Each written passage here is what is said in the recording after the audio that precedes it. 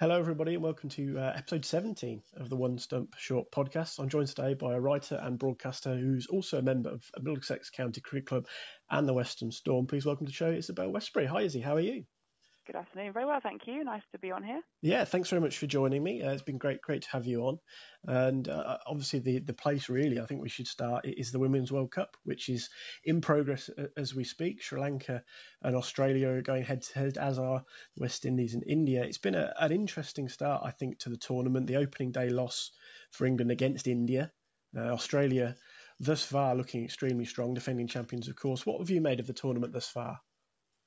I think it's the most exciting I've seen since it's sort of the first edition back in 1973. It's the most exciting because we're starting to see some really big hitting, clean hitting, women clearing the boundaries on regular occasions, which always is sort of a crowd pleaser, but also because the strength and depth is certainly growing in terms of the gap between the top three teams, your Australias, New Zealands, England, and perhaps lesser-known entities such as Pakistan, formerly even India, South Africa.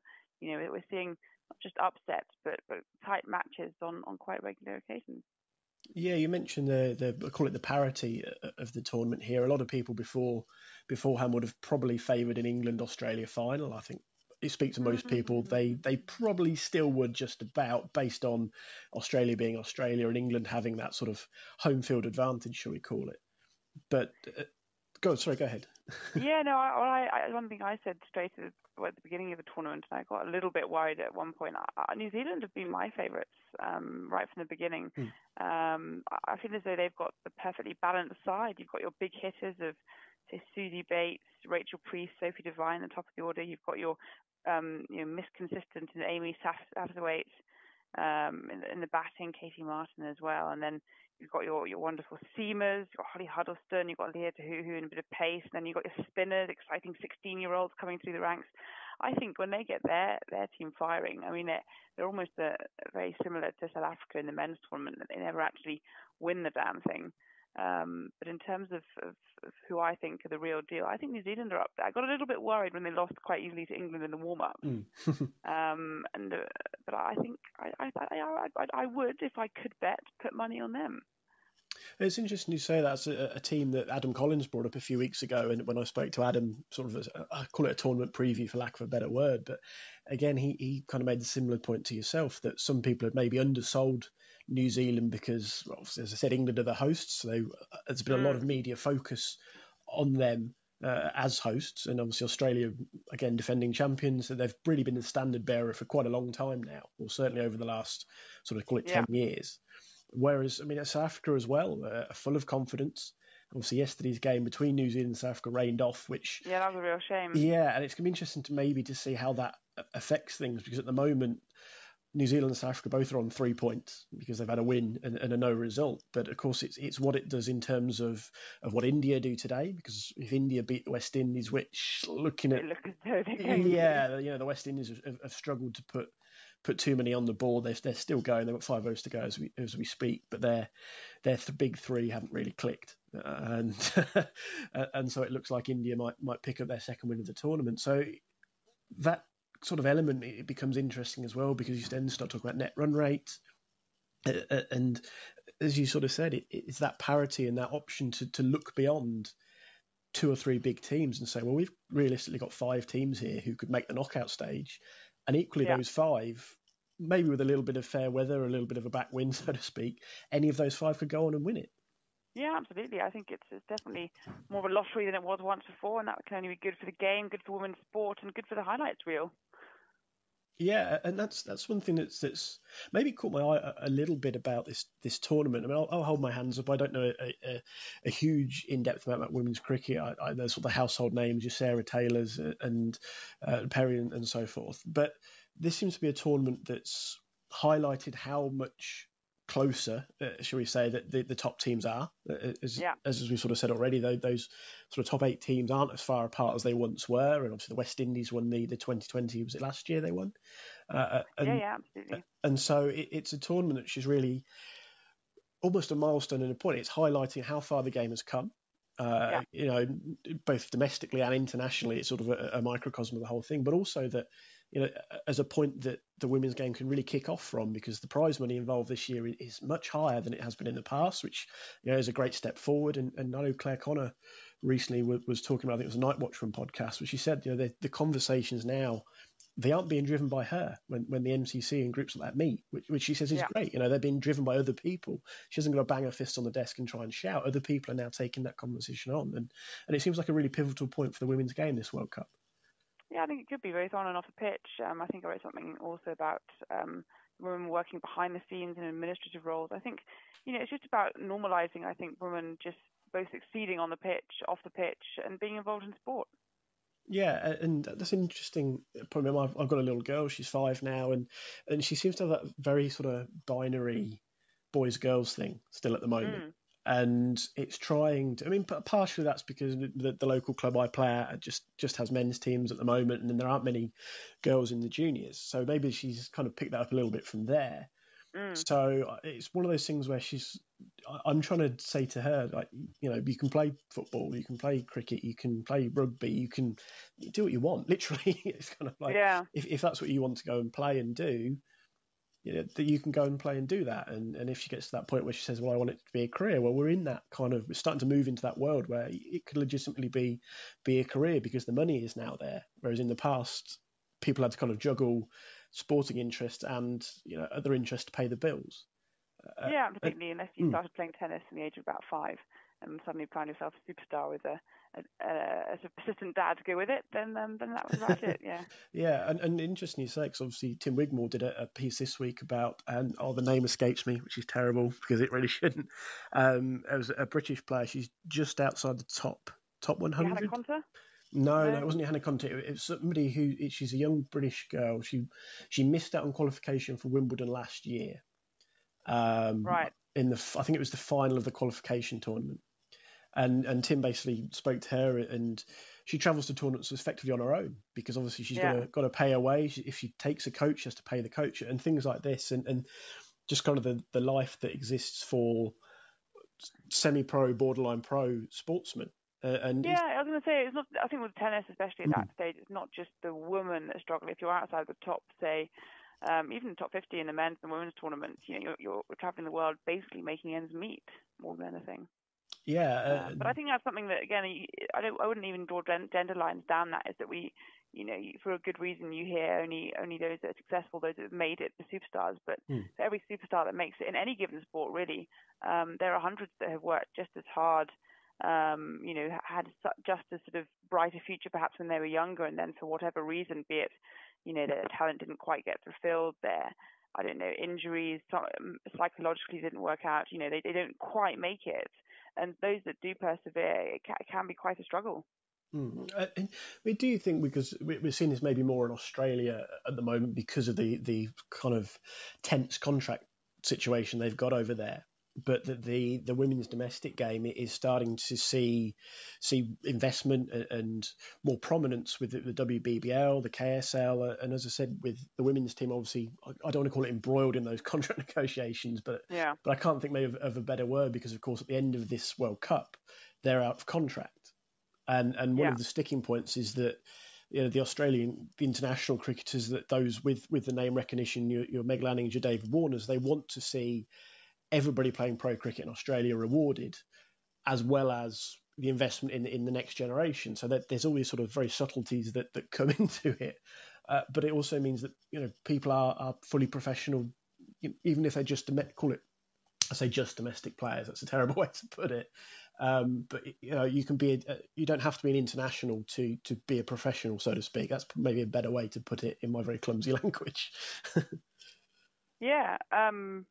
What was the question? Well, I'm just trying to, because as we've talked about sort of tennis, and if you're outside the world's top, sort of however many you want to call it, whether it be male or female, that it is a struggle to get by for a lot of people. They have to make tough choices on, even down to whether they take a physio with them in the event of an injury. And it is one thing we're maybe seeing moving forward in the cricket side of things. We've probably seen this more in football with obviously professional teams in sort of Arsenal, Man City and Paris Saint-Germain and so on. Are we starting to see that in cricket more now, with women's domestic cricket becoming more professionalised, as we've seen it at an international level much more obviously, but it seems to me it's happening across the board. Is that a fair assessment? Or I don't know. I think I'm probably I think I'm probably quite biased on this, having obviously experienced a little bit of it with Western Storm. Yeah. No, I don't think it is, to be honest. I think that England have put in a lot of top-down investment. They've done a lot for the England women's team. They've also done very well in the grassroots, their Chance to Shine programs, but I think there's been a gross sort of neglect of anything in between. And I think that's going to start to show pretty quickly with what it is showing with the women's team. I think that it's exciting because it is slowly moving towards a professional sort of era of women's cricket, but equally the transition, I think, is proving much more difficult in England than it is in Australia. And I think that's just an administrative failure, in my view. The moment that a woman signs a contract, the demands on them are far greater than what they're getting out of it, either monetary or experience-wise, in my view. And I think they've got to be very careful. Yeah, I mean, in a sense, I know you sort of said you're biased, but in a sense, I see it as maybe you're ideally placed as well, because you've been through that part of the English cricket program. Yeah, I guess so. So you've sort of been on the inside of it. You've seen the pros and the cons, and obviously having experienced the KSL and playing for Middlesex as well. There's even those sort of multifaceted points, because some people will, if you mention women's domestic cricket, will automatically think KSL, which is great because means the competition is growing in its sort of, what's the word I'm looking for here? Its value or its outward public appearance is growing. But obviously, if you then say, there's county teams as well, would people be so familiar? And I mean, is that all part of the process here? Is to promote it? And you mentioned sort of the administrative side of it. There is there a particular point you feel it's falling down?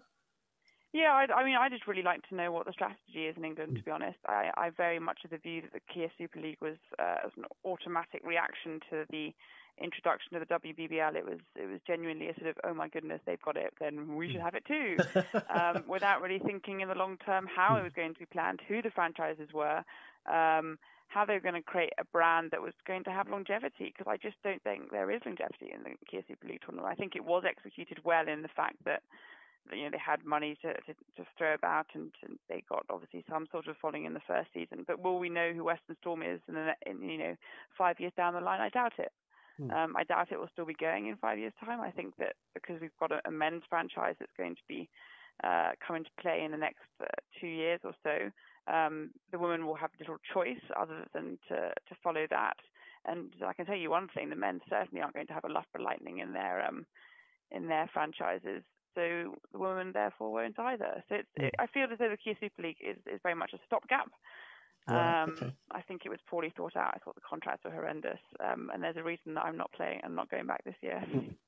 Yeah, I mean, it's an interesting. There's a couple of interesting points in there. One is should we call it the influence of just call it the BBL here, because I think the BBL has had influence on the men's game as well as the women's, by the sound of it, in that the ECB have they've gone, well, this has worked out really well in Australia, and they've kind of grabbed the bull by the horns without really, I feel like the comparisons to, I'm going to sort of, as the men's game example, they look at, they say, well, they've got these city teams. It's like, well, the Australian geography and population spread is quite a lot different to Great Britain's. And the weather. Yeah, well, of course. I mean, the weather is always the obvious one that comes up, and they just sort of grab these ideas a bit and go, well, that's worked for them. Yeah. It's kind of like, well, I can understand why you would like that. Always, anything which projects a successful image and helps grow a game or grow a sport, especially where it has in Australia with the women's and men's game benefiting from that. But equally, sometimes you need to take a step back. Does that make sense? And say, although I must say one thing going for, even though it's not quite the right sort of equation or formula that they've built, it has been something that has been discussed and thought out for quite a long time. Some people may argue too long, that the men's franchise.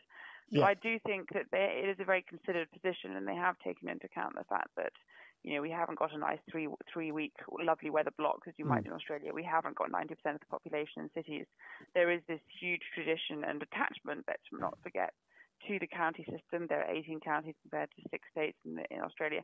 There are huge differences, but I think there's also an understanding that tournaments like the IPL, like the Caribbean franchise tournament, like the BBL, they are successful, and there was a feeling, and there has been for some time, that England are losing out. Perhaps they've got a very good test arena, a very good first-class structure, arguably the best in the world in terms of churning out a decent test team.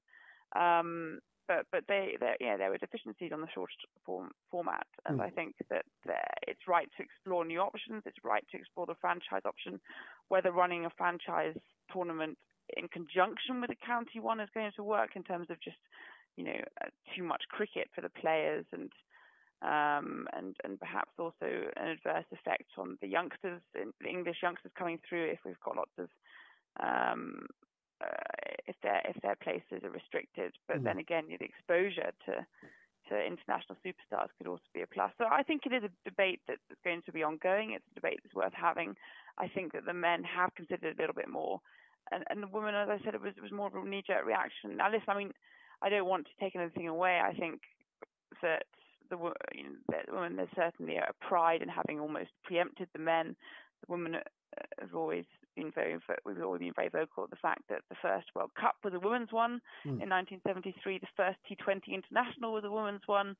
So why not have the first franchise tournament in England being a women's one? And there's a lot of merit behind that.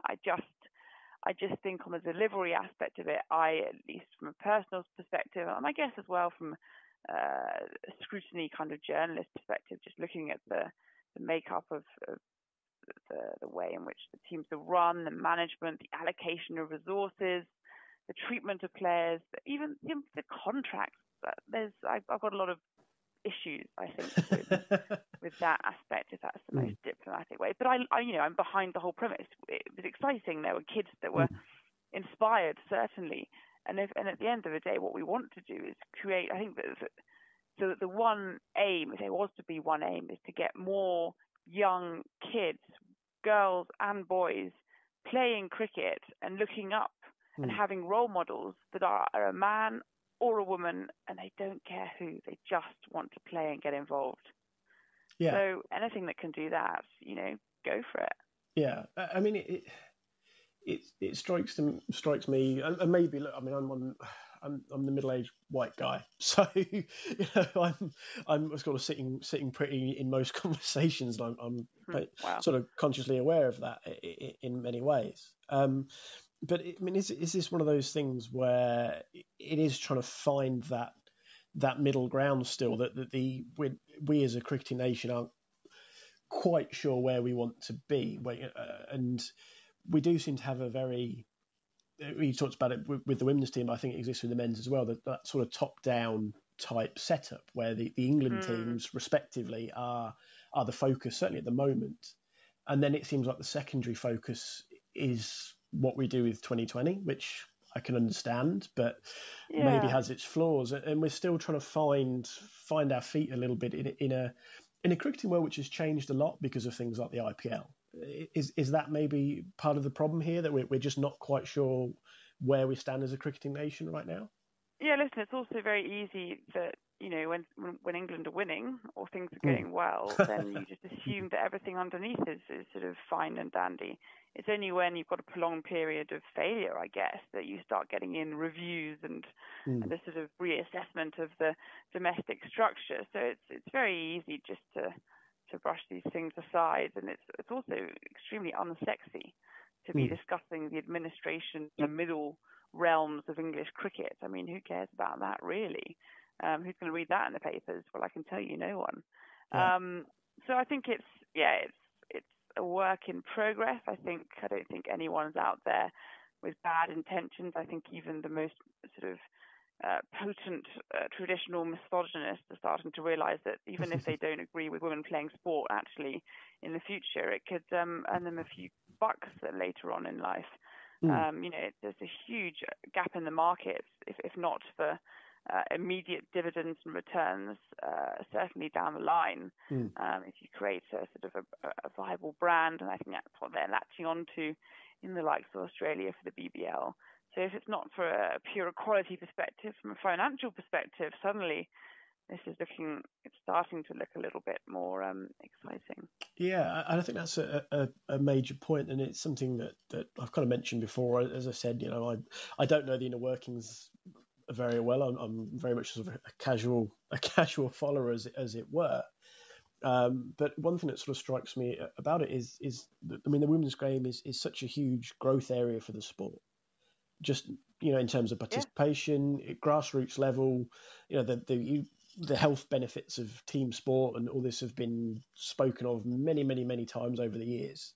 So you've got all these different advantages across the levels, from grassroots and amateur and recreational, kids sport, and as you said, at the top level, the financial interests that could come with it. I mean, even if you want to be cynical and say it's about the money, well, there's there's significant upturns and advantages there as well. Yeah, but I mean, caveat to that, of course, is that the world revolves around short-term gains, and the women's game is still at a sort of tipping point where it's still perhaps not quite there yet. But I think the more forward-thinking people who are thinking are looking at this as sort of, the sports market in many ways is totally saturated, where the women's market isn't. And I think that there are schemes and there are ways in which to make very, attractive products. And that's starting to happen with one or two. You look at your Elise Perry's in Australia, etc. I haven't quite latched on in the same way in England, but there are certainly members of be it cricket, be it other sporting bodies, which can be very attractive, and if they're used in the right way, can certainly be very lucrative. It's just it will require input, it will require investment, and perhaps it will require a slightly more longer term perspective, which at the end of the day is slightly at odds with the society we live in. Well, that's very true. I won't argue that, and that's kind of the frustrating part, maybe, and this possibly, and you've touched on this already, possibly transfers over to all aspects of the game, is that we're waiting till 2020 for this new franchise or city-based cricket competition, which, as you said, may well have repercussions on the women's game as well, as franchises get, I'll call it, joined. So you've got the women's, or whatever, Yorkshire Vikings or whatever they call it, or Leeds Lions, or whatever the hell they come up with. And then, of course, as you said, that means Loughborough maybe disappears. Well, it will disappear. I mean, that in my mind, the moment that the woman decided to have a franchise in Loughborough, you could have written it off there and then. I don't want to sound like an angry old woman, which is certainly a danger. But Loughborough is a great infrastructure for England cricket in terms of its training, its pathways, its youth groups, its Lions or England academies. Right? It's got all the facilities. What it does not have is a capacity to host big first-class matches that are going to see crowds of 3,000 plus. Now, for a forward-looking person thinking that I want to be having crowds of 3,000 plus in my women's games in the next 5 years, then you wouldn't have that venue. So the fact that they've chosen that venue, to me, is a direct indication that this is not a long-term strategy. And I don't know. I mean, from what I can gather, it was a very compelling bid with lots of very well-connected people involved in the Loughborough one. And certainly it would have taken a strong person to have turned it down. But I just think if there was an eye to right, what do we want to have as, who's going to be the franchise that's on everyone's lips in 10 years, 5 years' time, I don't think Loughborough is the place that's going to happen. You've got first-class institutions at Leicester, at Derby, just up the road from Nottinghamshire, huge base there as well. They didn't get a franchise in the Women's Super League. So listen, I mean, it's exciting. I'm glad that I was part of it in the first season. I think this season will be very interesting. I think there'll be a lot of very tired bodies from the World Cup, and it'll be a test as well of the English public. It's very good to host a month-long World Cup, and there's lots of good coverage, be it on television, be it on radio, a lot of school kids at the grounds. But then, what's the reaction going to be to a slightly below par equivalent the following week running for 2 weeks? I don't know whether there'll be an appetite for that. I hope there will be. I know I'll be tired by then, and that's just from speaking about the ruddy thing. So yeah, that'll be a test. That'll be interesting. And as you say, it extends beyond this sort of next 6 months, 12 months, whatever you want to call it, because of the looming spectre of the city cricket, which seems to hang over all of English domestic cricket and to an extent international as well, because obviously it will inevitably clash with England games as well, which of course is a talking point in its own right. It's an interesting one, and I must admit I hadn't thought too greatly on what it would mean for the Kia Super League, and I mean, obviously you've got Surrey Stars, which translates pretty straightforward, I guess. Maybe Yorkshire Diamonds too, but as you say, what does it mean specifically for a team like Loughborough, who aren't positioned, as you say, when you've got Nottingham, Derby, and Northampton, and whoever emerges from that, presumably Nottingham, given Trent Bridge, whoever emerges from that little wrangle, and whether you end up with Trent Bridge and Derby being used for simultaneous games. Do they not? Let's call it, for argument's sake, we'll call it Nottingham. So you've got Nottingham men's at Trent Bridge and Nottingham women's at Derby on the same day. Is how they do it?